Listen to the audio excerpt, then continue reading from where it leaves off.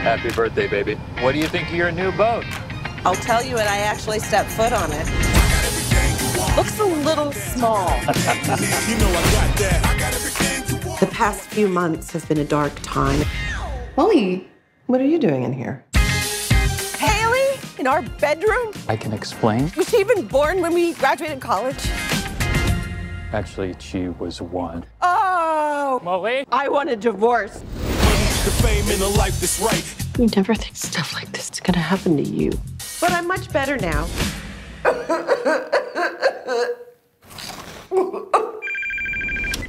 Hello? Molly Novak. I'm the executive director of your foundation.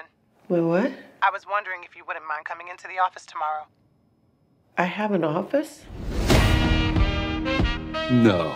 Molly, come in here, girl. We're not used to meeting celebrities. I'm not a celebrity. Yes, you are. You're like the most famous cheated on woman on the planet. Hi there. Let's be honest, you only showed up today because you got divorced. I never did the work to find out who I am. It's really, really scary. I'm sorry, I don't really care about any of that. Wow, when I said that to Oprah, she gave me one of the biggest hugs. What do you think about Molly's foundation? It's a bit more complicated than organizing a cocktail party. I need to prove I have substance. Nice to meet you. Meet you, Nakiah. So, for both of you guys, whoever wants to go first, there are plenty of underserved communities in LA.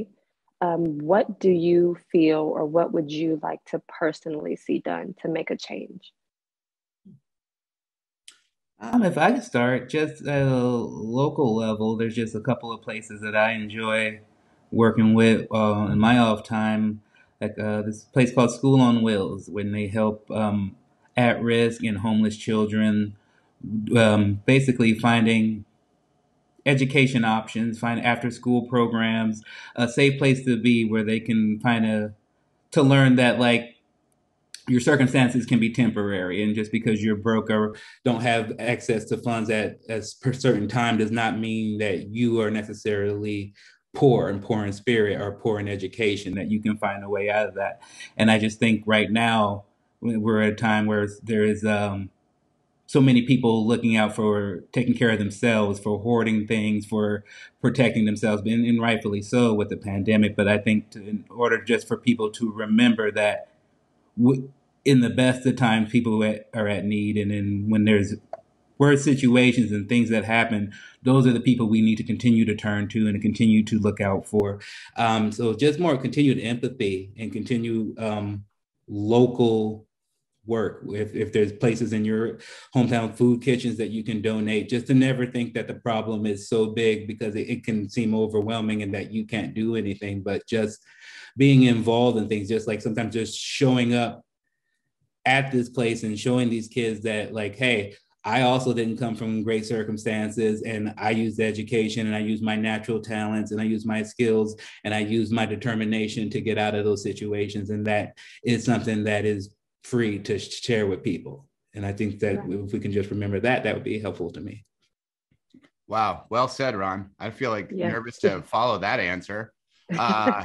No, I would echo all of what Ron said. I think doing, even a little bit is better than doing nothing. So for people to be more proactive, I recently went to my daughter's school and they had this sort of passion project. And one of the kids that I was talking to said he went out to all the, homeless shelters and the people lining the streets, and he just made a piece of paper with all the resources that were close to them, like on a map, and just said, like, these are all the things that are very close to you if you need them.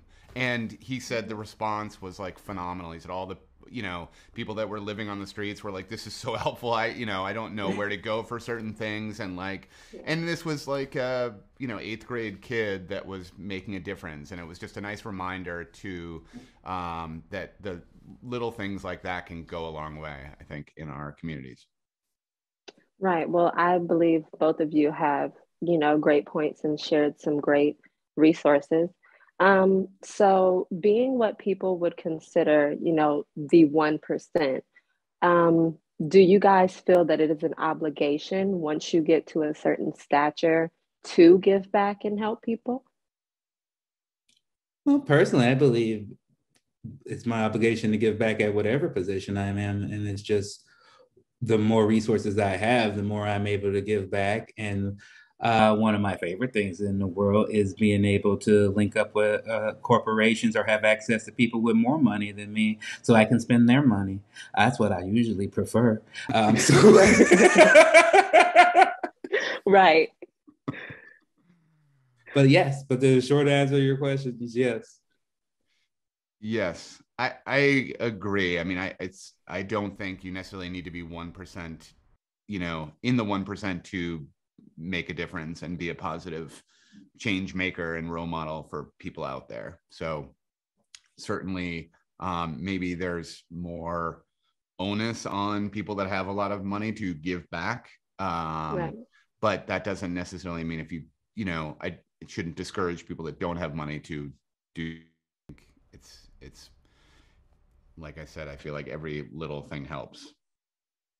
Well, I appreciate your time so much. I hope you guys both have a blessed day. You too. Thank It was you. a pleasure.